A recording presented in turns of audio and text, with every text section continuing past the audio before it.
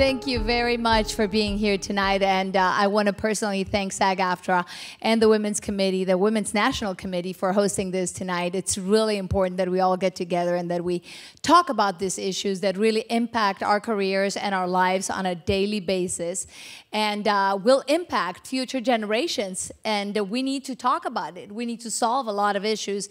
And so that's why we're here tonight. And I want to start by introducing our panelists tonight.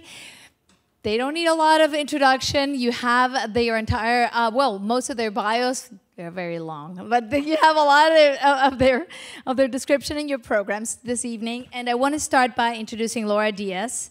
Laura Diaz is a news anchor for KTTV, and for more than, I'm not going to say how long, but you have gotten a lot of accolades for the 14-time Emmy Award winner Laura Diaz. Anchored, reported, and produced several of the Los Angeles station's most important shows, including Fox-owned KTTV and KCOP. And I want to highlight that at KCBS, Laura received the LA Press Club's highest honor, the Joseph M. Quinn Award for Journalistic Excellence and Distinction. Thank you, Laura, for joining us here this evening. And next, I would like to introduce Taneka Smothers. Thank you very much, Taneka, for coming down here to Los Angeles, because Taneka has been working in the radio and television industry for the past 14 years. And she was hired at KNBR 680 in 2005 as sound editor and board operator for live shows and for San Francisco Giants, San Francisco 49ers, and Golden State Warriors games. And she started working in 2004 as a production technician in San Francisco Cable Channel 11, which later became the Comcast Hometown Network. Thank you for joining us here all the way from the Bay Area. I would also like to introduce Carolyn Tyler. Carolyn anchors the ABC 7 Sunday morning news at 5 a.m., 6 a.m., and 9 a.m. too. And also, on top of that, she is a general assignment reporter for ABC 7 News at 5 p.m. and at 6 p.m. as well. And during her 20 years of broadcast experience, she has produced several special reports, including an Emmy-nominated series on the impact of the civil rights movement on the Bay Area students. And along with her colleagues at ABC 7, Tyler shares two of the highest honors in broadcast journalism for coverage of the 1989 Loma Prieta earthquake, the George Foster Peabody Award, and the Edward R. Murrow Award, recognized excellence in reporting. Thank you very much, Carolyn, for being here. And last but not least, we have Megan Burks, education reporter at KPBS. Hi, Megan. Megan is an education reporter at KPBS and reports on teaching and learning from infancy to adulthood, the achievement gap, and school governance. And before tackling the education beat, Megan helped launch Speak City Heights, a media collaborative covering community health at the City Heights neighborhood of San Diego. And thank you very much, Megan, for being here. Let's start by citing a recent published study by the Women's Media Center, and the report is titled Divided 2017. I don't know if all of you were able to catch on this one, but it has some very interesting findings. It says ABC, CBS, and NBC combined, in those stations combined, men report 3 times as much of the news as women do. And they say work by women anchors, field reporters, and correspondents has actually declined, falling to 25.2% of reports in 2016 from 32 when the organization published its previous report. That was 2015. This alarmed me. It truly did, because I think we were making progress. We were moving forward. Does this surprise you, Laura? Well, it doesn't surprise me I suppose on a general landscape. I'd have to say that at our station at KTTV, it's not true. In fact, we have more women in front of the camera than we have men. If you watch on any given night, in fact, you'll see 2 women paired together often. But that doesn't mean that that's emblematic of what's happening across the country. I think I've been in the business a long time, as you referenced, and I've watched it change over the years. I was telling a young colleague today, I can remember when I began in the business, women were not allowed to cover politics. We did not do the lead story. We were never given the hard news assignment. When I arrived at KABC, I most often found myself on the beach reporting on the changing weather conditions. And, you know, to their credit, as they saw that I could handle more, I moved up the ranks and I was given weighty assignments with time. But many of us had to break down those barriers so that other women could walk through and be able to report substantive topics. I think that it's always a struggle in life, that we always have to remind people that we can do it, that we're capable, and continue to work hard and to be successful so that others can follow behind us. It is an ongoing, I don't know if I want to call it a struggle, but it's an ongoing discussion. It's an ongoing assessment of our abilities. Carolyn, does this apply to you too? Do you concur? In some ways it does, because they're saying the drop is even from last year to this year. And when you turn on the television, it doesn't seem so much. But when you have men telling what are traditionally female stories, which is one thing that this study points out, you have more men telling stories about reproductive rights. You have the men telling stories about sexual assaults on campus, which aren't just female stories because the assaults are happening by males, but they're giving their perspectives. I think it is alarming. I do think that things have changed, as Laura's saying, in terms of, I can remember, and it says 20 years, I've been in the business much longer than 20 years, and I remember when male anchors did not want a female sitting next to them and made it very hard, very unwelcoming for women to even join them at the anchor table. That has certainly changed, but it seems like it's one step forward, and in some ways that study is showing that it's 2 steps back. One of the things that was surprising to me in the study was they were saying the station that seems to have more parity, or the network, is Fox. That seems to have more females in front of the camera than ABC, which I work for, CBS, NBC. We do have a ways to go. And then when you talk about women of color, there's an even greater struggle to overcome. I wanted to go right into it because, yes, definitely women of color, older women, women that are not necessarily what Hollywood portrays, or whatever you want to say. I mean, whatever we think it's the ideal of a look.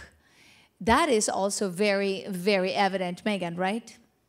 It is. I'm actually, part of my job is in radio, and I've actually gotten a lot more pushback for having a feminine and young-sounding voice. So while our newsroom is predominantly female, our leaders are female, we have a female news director, I think people are still uncomfortable with hearing young women on the airwaves, and it's something that that women all across public media and radio get emails about constantly, and you have to kind of either respond or not respond and just keep your head up and try to have your reporting speak for itself. Yeah, that I truly believe that your work will, as Laura pointed out, will bring you to the next level. But the opportunities, are the opportunities there? Are the opportunities there in sports? Tell us a little bit about what happens. You as a producer, and when you're behind the board, is it the same thing? Does it happen? Do you get any extra feedback or any push, as in to push the male, push the deep voice, not necessarily the younger voice? Do you get that, Taneka? Actually, I do. They do prefer women voices in sports to be a little bit deeper. And as Megan was saying, it's just like if you sound young, it is pushback. And being a producer, to tell a man, you know, what are the hot topics in sports, the right questions to ask, you kind of get a side eye from that, because they don't expect a woman, and me being a young woman, to know, you know, much about sports. It's like a man's game. Have you seen that change, though, a little bit in the years that you've been there? Has it changed? In which direction, though? I have seen it change more so as sideline reporting. I'm seeing more sideline women reporting on, you know, especially in football, you're seeing that. But as far as analysts or the main play-by-play, I have not seen a change. You were just pointing out, Carolyn, male anchors didn't want a female anchor next to them. Did they always? Interesting. I'm going to cite another study. I don't know if you guys are familiarized with the Gina Davis Institute and what she does for that. Our very own Gabriela Teissier was part of a panel just recently in one of a Google and Gina Davis Institute panel, and they were talking about the topic, or the title of this event was, "If she can see it, she can be it." And Gabriela was pointing out about how many times we get pushed back, women, how many times women show on screen who they really are or who they need to be in order to fit that particular side person, that other person. Laura, did you get that when you started? Do you get it still? That you need to be that co-anchor and not the anchor? Oh, sure. I mean, when I first started anchoring, and I think I had my first real show in 1987, definitely a woman read fewer lines, probably read stories that were not as significant as her male co-anchor.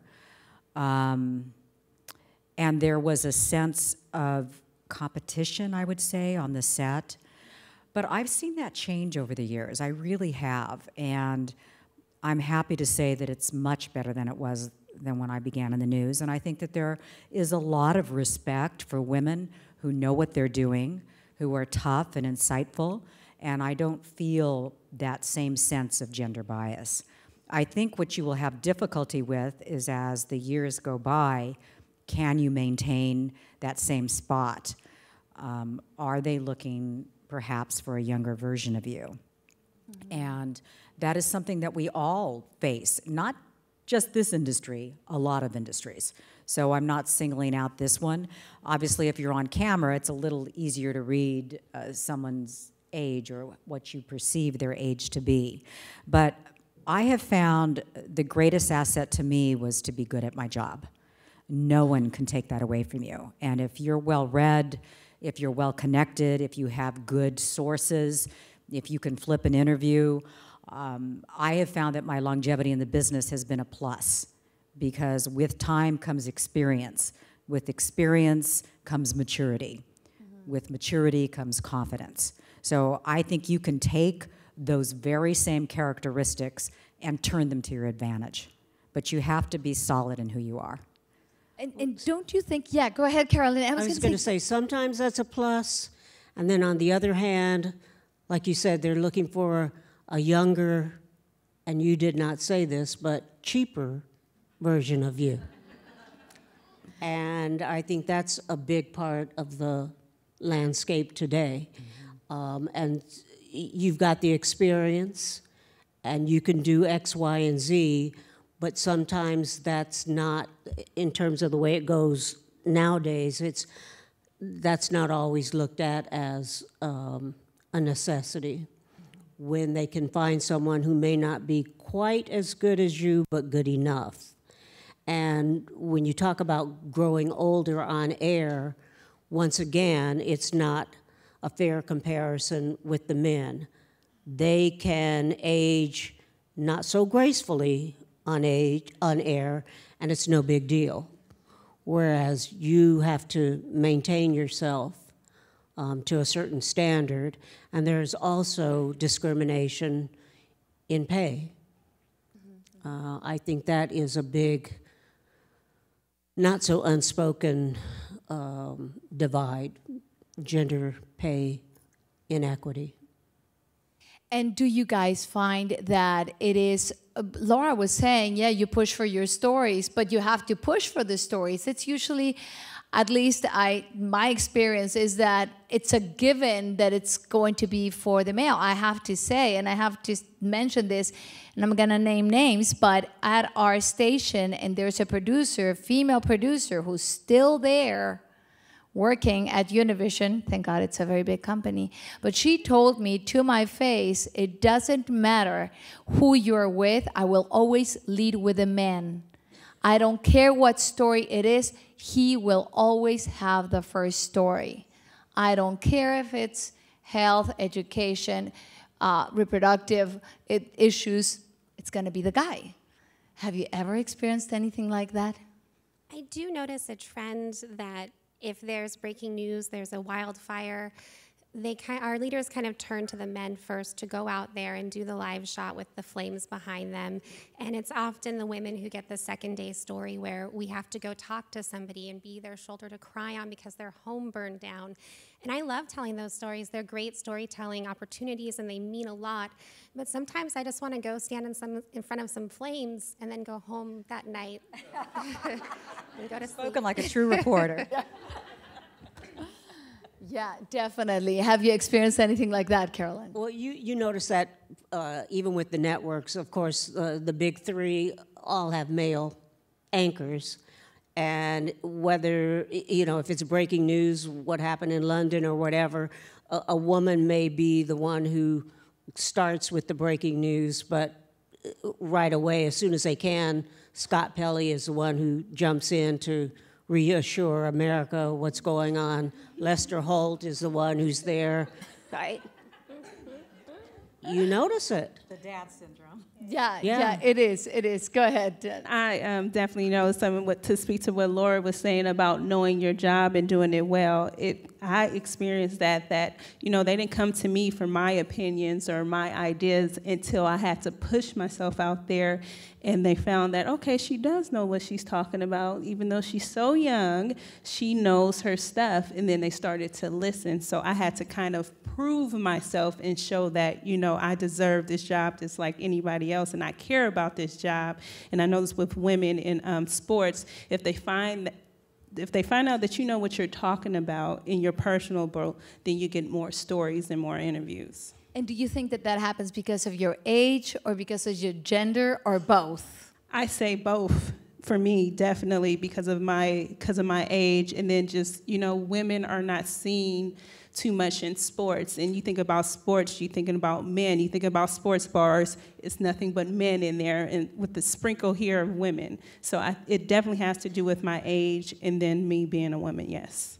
And being able to do what you do, because being behind the cameras or being, on the board and on the switcher, it's a totally different ballgame too. It is, because I'm speaking to someone 15, 20 years older than me, telling them what to do and what angle to go, and they're like, okay, but they respect me now, but before, no.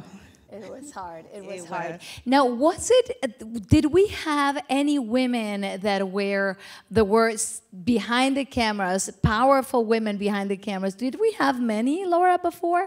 Or is that new? Well, I think I've only worked with a couple of photographers in the course of my career who were female, maybe 2 or 3. I mean, I can count them on one hand. They were terrific, too, by the way. Because I think as women, because we are such multitaskers, you put us into any position and we are really able to take in the whole room. We're not focused here. We can take in everything. And to be a good journalist, you have to be able to multitask. So whether you're a photojournalist or you're on camera or you're a producer, it's a really wonderful skill set to have. But they would complain to me, some of the women, about how they were treated by some of their male colleagues. Like, don't worry about it, pat you on the head. But as they started to assert themselves, and they were the ones with the best flames or the gotcha shot, that is how you get respect. And, progress never comes easily. We all know that in this room. It takes time, it takes repetition, it takes consistency. But I'm an optimist. I believe it's possible, and I think that we're setting a great example for the younger women coming up. Well, now the show that I work in the mornings, we are all women. It's an all women's cast, and our director is a female director, but the rest of the crew in the control room is all men. How does that sound to you, Carolyn? Did you ever experience anything like that where the balance was like, oh, who's pushing what, right? Yeah, but I do see a lot more women behind the scenes. We have at ABC 7 in San Francisco, female news director, assistant news director, lots of executive producers, writers who are female. And I think more are starting to go behind the scenes, which really is where the power lies. And when I hear young people wanting to come into the industry, that's the advice that I give to them. Everybody seems to want to be on camera, and I try to sort of refocus them to behind the scenes where you have more control over what stories are told and who's telling them, and more longevity also.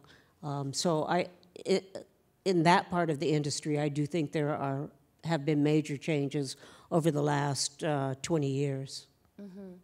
So other than sports, the study also says that, well, men usually report or produce more stories on sports, weather, crime, and justice, right? And women do lifestyle, health, and education news. So did all of you start like in any of these light little stories? I mean, or yet you did? Definitely. Definitely. I think that's your foot in the door. But now I'm really known more for covering the crime beat. So I don't think anybody views me that way today. In fact, when something goes down, I'm usually one of the first people they come to in the newsroom and say, can you get so-and-so on camera? And trust me, it's not the cake sale. They're looking for a police chief, or, you know, it's quite different than that today. Did it take you, now looking in hindsight, did it take you longer than it would have taken you, would you have been a man? Probably, yeah. Because if you don't get the opportunity to prove yourself, then how can you assure anybody that you're capable of handling it? But I will say, when I worked at KBC, and that's where I began my career here in LA, and I was just a young kid. I was 26 when I got the job opportunity to come from Fresno to LA, and that's the 64th market going to the 2nd market. So in defense of them, I mean, I'm a kid and I'm green. They're not going to have me interview the mayor my first day in town. So I had to show them that I was capable of learning and advancing. But yeah, I mean, it's a process. And I think that there's opportunity for everybody who's willing to work hard and try to go to that next rung of the ladder. And I think actually being a person of color is probably advantageous today. It wasn't always so easy. When I first began in the industry, and my very first job in San Luis Obispo, I was the only person of color in the whole room. And my news director would say behind my back, he'd call me the minority reporter. You know, my friends in the newsroom told me. Oh my God. So Yeah. Megan, do you think that it would apply to you nowadays, the same thing? Would it be harder for you, or would it be easier for you if you were a male? I think that we're starting to see a shift in how we think about moving up the rungs of the ladder. Excuse me. So whereas before it may have been you get in on the ground floor and you try to get where the males are, I'm seeing a lot of, I'm seeing a shift to where the kinds of stories that women do are valuable, just as valuable. And so I think that when you first get into journalism, you feel like you need to be a certain kind of person. You need to be aggressive, a watchdog. You need to have an authoritative voice. But what I'm learning is that I'm gaining authority and respect by doing what my personality and in some cases my gender kind of has me doing already, which is being a good interviewer, a good listener, and being there until that person feels comfortable enough to tell me something that she wouldn't tell anybody else, or being there and being quiet and then getting frustrated and saying something that changes the way that the interview goes because they weren't expecting it. So I think that I would like to see more of that shift toward the way that women do things are just as good. We don't need to do it the way that the men are doing it. Taneka, you're nodding. Go ahead.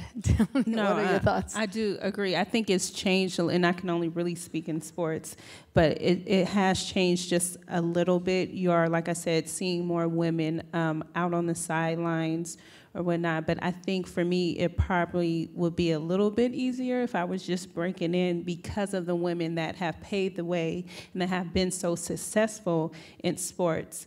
But it's still not where it needs to be. I mean, we're heading there. It's kind of moving slowly, but at least it's moving forward. What about women in the locker rooms? Would you want to see more? Hubba.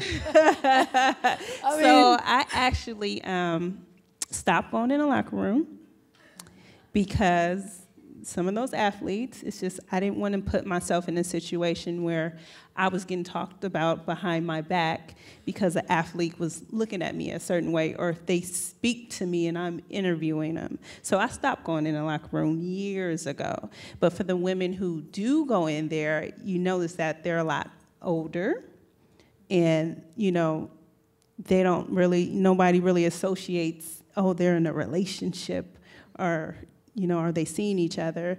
And I feel like if I walk in there now, people will assume. So me being who I am, I'm not going to put myself in that situation anymore. And I decided not to go in the locker room, but send someone else, and one of my male interns in there, because of people talk, that locker room talk. But how do we deal with that, though? Because you want to have the story. So as if the same thing goes if we were talking politics, right? You want to get that first thing, that first impression. So those deals happen at the golf course. How many of us play golf? How many women play golf? I know that there's a whole initiative of women playing golf so that they get into the business arena and they get the inside, right? Carolyn, how do we deal with that, though? Well, I was going to say, don't you miss out on some of those important alliances by not going in there and maybe demanding respect. I know what you're talking about. Those are alpha males by and large, but I'm just wondering. I don't cover sports, so I don't know. Well, one thing I do, if it's something that I really need to do a one-on-one, I wait for them to come out. Because when they're in the locker room, they're not dressed. They're not fully dressed, and they will do an interview with a towel on. So what I do is I wait until they're fully dressed and come outside. Because of the affiliation I'm with, the flagship station, I'll get them first anyway. But just putting myself in that environment is not wise. Yeah, I see the difference between inside the locker room and right outside.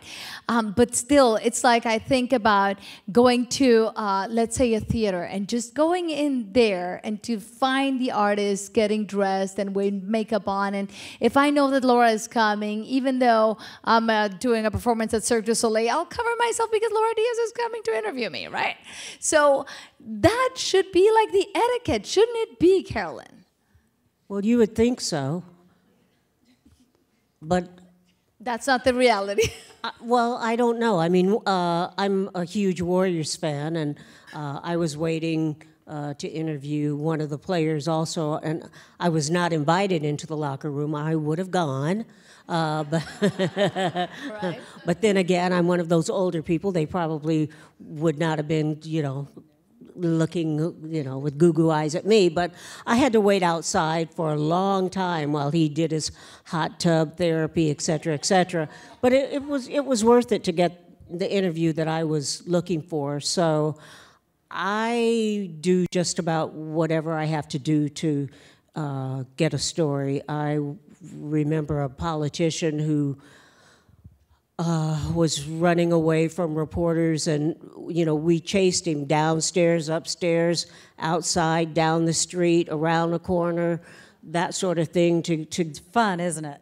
Well, your adrenaline is pumping, but to get an interview on a subject where he needed to talk about domestic violence and an incident regarding his wife. I mean, people deserve to know. So, not a comfortable situation, but sometimes you have to go that extra mile. Yeah, absolutely. Megan, can you think about any situation where it would be actually advantageous to be a woman instead of being a woman inside a locker room full of guys? A situation where it would be advantageous. I mean, as a woman, you get this first bite at the story that as a male you wouldn't get. I I've done a lot of coverage of the refugee community in San Diego, and I started out doing a story just about the need for medical translation in hospitals, and I thought I would get stories about, you know, they messed up my prescription or I couldn't read the directions on the prescription bottle, but being a woman and spending enough time with these other women, I was able to get a story about a woman who had been circumcised and had to give birth and couldn't communicate with her doctor that it would be a very different kind of delivery. And so in that case, being a woman really helped because she got comfortable with me. I think, again, it goes back also to kind of just use your personality. Whatever your personality is, use it to the best of your ability. I don't like talking to politicians. I don't like competing to talk to people. So I was covering a candlelight vigil for a police officer, and I watched all of the other reporters kind of leapfrog over one another to get to the police chief. And I thought, no, I'm going to go talk to these kids. And it ended up being one of the kids that the police officer who had died had spent his final moments with. And so I got the story that everybody else was looking for the next day because I was just doing me. I was being kind of shy, and I was, you know, I don't want to talk to those politicians. And it worked in my favor. Yeah, definitely. Checking on my time, where was I? Just real quick. We're going to open the session for a Q&A, so please make sure you get your questions ready in a moment. No? Are we good? Are we good? Because we can continue as much as, no, I don't have that much time. We can, oh yeah, we do? Oh, definitely, fabulous, fabulous. Because the next thing that I was going to say was, going back to the study of the Gina Davis Institute, where if she sees it, she can be it. Did you guys have somebody that you looked up to, that you said, oh, I want to be just like her because I saw her delivering this story, I saw her doing this, that I wanted to do so much? Laura? Well, I was very fortunate because, as I mentioned earlier, my first job here in LA was at KBC, the preeminent #1 station, especially at that time. And so the people I looked up to were at the network, and they happened to be Diane Sawyer and Barbara Walters, who, as you know, they kick butt and they take names. So I watched those women, and I was fortunate enough to actually meet Diane Sawyer, who is one of my heroes. So I think that's a wonderful example to show a young journalist coming up through the ranks. And sure, and you know, when people ask me what advice when I talk to students would you give me, I say, find somebody in the newsroom to mentor you.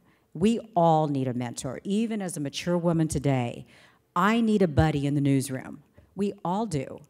And you will often find somebody who's more than willing to share their experience with you, to boost you up when you're down, all those things, and you support each other. So I would urge everybody, even those of us here, and we're a lot of different ages and backgrounds here, and different branches of the media, to find somebody you can relate to, and to be supportive of each other, and to encourage each other, and to go for the brass ring. I mean, it's not just a place to make money. The idea is to be able to help people along the way, the people who listen to you or watch you, and hopefully create relationships within the room that are profound and deep, because I think everyone benefits from that as well. Carolyn, who did you look up to? Well, I got into the business because I saw my first African-American woman, first black anchor woman, when I was in college. And at the time, I thought I was going to be a teacher or a nurse. Nurse only because those are the only avenues I thought were available to black women. You know, blood, no, not my thing, so kind of crossed the nurse thing off. Teacher, did a student teaching thing as a freshman in college and said, oh my God, if I have to, I'll do this, but I really, you know. Then I looked up one day and saw this woman on a Denver television station. Raynelda Muse was her name, and I was like, OMG, you know, this I could do, this I would love to do. And I sent her a letter. Back in those days, children, you sent letters. And she answered and said, come to Denver. I was from Cheyenne, Wyoming. Yes, black people in Wyoming. And I went to visit her. She was extremely courteous and gracious, and gave me some advice about what I needed to do to get in the business, read a lot, know my P's and Q's, et cetera, et cetera. And that was it for me. Just being able, when you say, if you see it, you can be it, literally, that's what did it for me. I had done speech and debate in high school, and I had a curious mind, and I think I had the attributes, but I did not know that something like that even existed for me until I saw her. I had watched newscasts, and Dan Rather was a hero for me, but that was a white male. And until I saw her, I didn't know there was something that a black woman could do. Wow, that's interesting. Well, Megan, for you, who was it? So I was always just looking at bylines. I wanted to be a print reporter, and I grew up in a very different generation, and so luckily I didn't feel as many barriers as I was looking at my career, and I had a strong mother and strong teachers, strong female teachers, and so I didn't really have much hesitation going into it. But then I somehow ended up in broadcast, and that's where it sunk in, and I thought, oh my gosh, people don't sound like me on the radio. How am I going to pull this off? And luckily, we have a news director, and she said, you're allowed to be young and female and on the radio. And then, that was what I needed. And I think every newsroom needs somebody to say that, whether it's the news director or whether it's, a mentor who can pull you aside if your news director isn't as empathetic and sensitive. Mm-hmm. Taneka, what was it? For me, when I was younger, I visited a local radio station, and it was a woman there who was just in full control, and people just gave her a whole bunch of praise and accolades. And I said, what does she do? And they're like, well, she's the producer. And I'm like, well, when I get older, I want to be a producer because I like telling people what to do, and I like having control. So, I did not know her. I've never seen her before, never heard her name because she's a producer. She's behind the scenes. But the way she carried herself and the power that I saw that she possessed, it was just like amazing. And she was like moving 1,000 miles per hour, but yet had it together. And that intrigued me. Yeah. Many times when you see a powerful woman and you see her giving directions, behind her back, she's not powerful. She's something else, and I'm not going to say what they say about her, but we all know what that is. And it is hard to fight that. It is hard to be strong, still be a woman, and have that respect that you are fighting for your things, not because you are a whatever it is they say. How do you deal with that, though? Megan had mentioned about knowing who you are and being who you are. When you are who you are and you don't feel like, oh, I have to be hard, I have to be tough, I have to be aggressive. If it's really in you, you have that balance. You command respect, but you're sweet as pie. And that's something that, I stick with me. It's just like, for people who don't know me, yes, they see that respect, but at the same time, I'm sweet as pie because that's in me. But isn't that a tough one, Carolyn? Isn't that a tough one when you're a woman and they say, oh, she's asking for too much? And oh, I get that stereotype like Michelle Obama, angry black woman. And I'm not an angry black woman, but I do demand respect. I've worked hard. I still work hard. I have high standards. So if that makes me an angry black woman, so be it. I don't know what else to say. I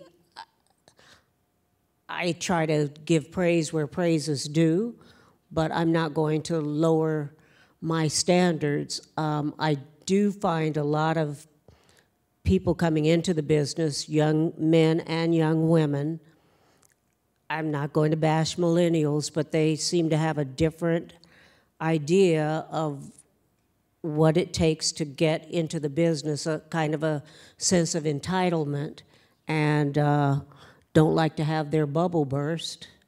And that might be some of it. It might be a generational thing. Yeah, definitely. You're not the first one who says it. There's studies about it. There's studies about it. Are we preparing them right? Are we preparing the younger generations correct? Are we preparing these young women that want to get into journalism? Are we showing them that they need to work hard, or are we just giving them a pass? Well, recently, a young woman who had been my intern, and then she was actually my personal assistant for a while. And like a lot of young people of her generation, SC grad, really bright, great family, great education, but they kind of just thought you sit on a couch and you laugh and you talk, and if you're pretty, you move fast. I mean, I'm not saying somebody literally taught this to them. I'm saying they see it and they believe it to be true. And I would say to her, it doesn't matter how pretty you are if you're not smart, okay? You need to be well-read, you need to be ready to go, you need to be the one who's more prepared than the person next to you. Because when you get up there on a live shot and you have nothing but what's in your head and what you can see, people will judge you by it. And when she got to her first job, she called me and she thanked me. She said, I didn't realize how hard it was going to be. And I said, yeah, I mean, it's a wonderful job, but it's stressful, and you have to think on your feet, and every little scintilla of preparation you can do before you get into a live situation is going to help you. So today, I see her as a much more mature young woman, and I think that she values more what's important about the business, and she's really enjoying the vehicle that her job is, beyond sitting on a couch and looking cute. Yeah, and looking cute, because the fact is that many people get into the journalism business thinking that they're going to be in front of the camera, sitting on a couch, looking pretty, talking to somebody, and just doing that. So, Megan, I really think that you should tell us about this. You went into radio, and that is like, you know, not necessarily what everybody thinks of as becoming a journalist or being part of the news media. Yeah, I wanted to do long-form written journalism, but ended up kind of falling into radio broadcast and loved it. And then the radio station that I worked for happened to have a nightly TV show. And so I get to report across all platforms. I can shoot and edit video. I can tell a great radio story. I can write an in-depth piece for the web. I think one thing that we should think about with the younger generation coming in is I think that there's a move, somebody mentioned earlier, to get younger, cheaper people on the air who really come in and do it all. I agree, you do have to kind of do it all and carry the camera and all of that stuff to get your foot in the door. But I think one of the important things that SAG-AFTRA does is it helps you understand that what is abuse, and it helps you understand how much you're worth, and I think that that does a lot to kind of close the pay gap and to minimize competition among women in the newsroom. Do you think the people in your generation understand that if you go in with the camera and editing and talking and doing everything, it's really hard to revert that into, no, I am just the reporter or just the producer or just the editor? Do they understand that? I don't think so. I think when you get your first job, you're somehow, somewhere told that you are lucky. Well, no, you're not lucky. You provide a valuable service and it's worth something. And, you know, you're worth a salary just like the male coming in is worth a salary. And so, you know, just the way that the business is moving, I don't think that you can all of a sudden put down your camera equipment and say, no, I'm not doing it all anymore. But I think at a certain point, you do need to understand that that's worth something. Mm-hmm. And how about crossing paths? How about going from radio to TV or to writing or from sports to entertainment or to hard news? Do you ever think about that, Taneka, to go into something else, into another beat other than sports? Well, I actually started off in like, you know, it wasn't news, but it was like entertainment. So I kind of seen that world too. But I grew up a huge sports fanatic. So that entertainment world was kind of like my stepping stone to the sports world. And was it hard? Was it hard for you to sell yourself as now it I was am? Definitely hard, as I spoken before, because I was young, because I was a woman, and I did not want to be on camera. I was one of the ones that had no desire to be on camera. I wanted to be behind the scenes because I have a technical mind, I have a creative mind, and I didn't really desire to, you know, be in front of a camera. And I knew, like, being a woman that loves sport, you have to kind of fight your way there, and it's a little bit harder because it's so many men and so little women, and those women, you know, I heard are not always, you know, willing to help you get there because they don't want you to take their spot. So I didn't want to deal with all that. Carolyn, what do you think about that? Not always willing to give up the spot, right? Good for you.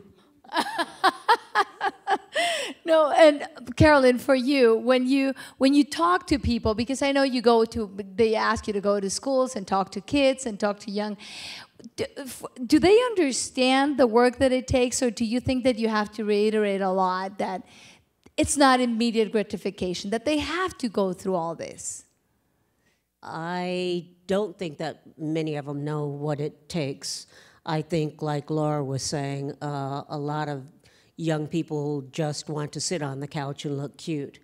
They always say, oh, I want to be an anchor like you. They don't say anything about being a reporter or a journalist or a writer. They don't understand. They also want to start in San Francisco. They don't understand that unless you're, you know, Miss America, you're probably going to start in San Luis Obispo or Eureka or somewhere small and work your way up. They're not interested in that. They want to be a star, and they want to be a star yesterday. So, you know, it's that generation where everybody gets a trophy. You get a trophy. You get a trophy. You know. So you have to sort of help them understand. And when I see the interns at our station or the PAs, the young people out of college, you can tell pretty quickly the ones that really get it, the ones that really understand that this is a business like any other business, that this is an industry, and that seek you out or someone else out to be a mentor to help them, and that are going places. And those are the ones that I try to help also. Many more female than male, many more women than guys? That seem to get it? Not necessarily. No, right? 50-50 now. Do you think, like, for example, you, Megan, did you have many more women in your generation going into radio, broadcast, TV, or many more guys? Thinking back to my college courses, I think it was more women. When I look at the interns coming through the doors now, it's half and half, I would say. Mm-hmm. What about you, Taneka? How does it feel in your arena?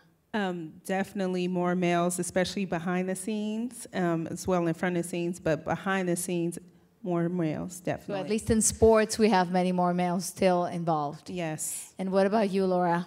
What do you feel Our newsroom is heavily female.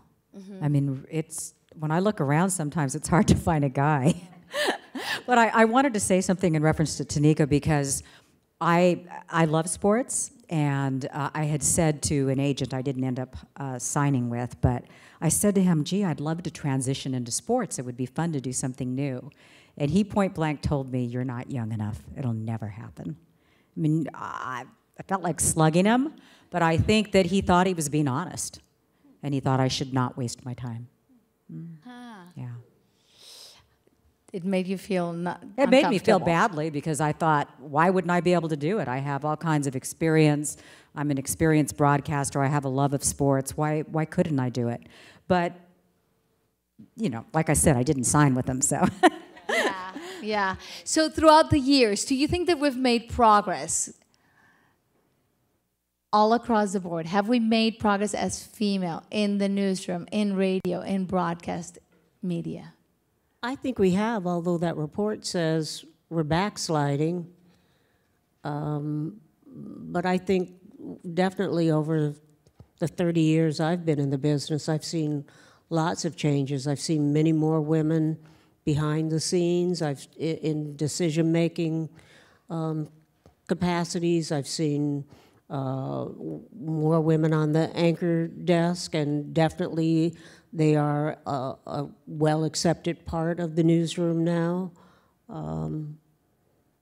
So we have a ways to go, obviously, when you look at that report, and it shows that we've gone back just since last year in terms of the number of women on air telling stories. Do you think it could have been due to what's been happening lately, all that rhetoric, all that backlash of women are probably not that much worthy? Did it make you feel uncomfortable, all of you guys? I don't think that's it, because they would have already been in place in terms of their jobs. So I don't think that has anything to do with it. What about you, Laura? I'm a little surprised by the study, I guess, because I'm not seeing that in my world. I feel like women are being given more opportunity. I think the issue of pay is a whole separate issue. Yeah. I know that I had to fight hard to get equal pay. Do you get equal pay nowadays? Let's just say at one point in my career, I was probably, if not the highest paid, I was one of the highest paid in the whole city. But I worked very hard for it, you know, and because of longevity or because of hard work? Hard work, name identification, being at a winning station. I mean, all of that, you know, you are a brand in effect. But it was not always received well by some of your colleagues, by the way. You're not going to necessarily make friends if you're elevated to that status and you're a woman. I mean, I can't speak to being a man and how that's received, but others will not necessarily like that. I want to point out that this Women's Media Center report is not the only one that points out that women are not well represented. They were quoting, interestingly enough, if you guys want to check it out, Google and the Gina Davis Institute put together a very interesting tool where they scan movies, for example, right, and shows.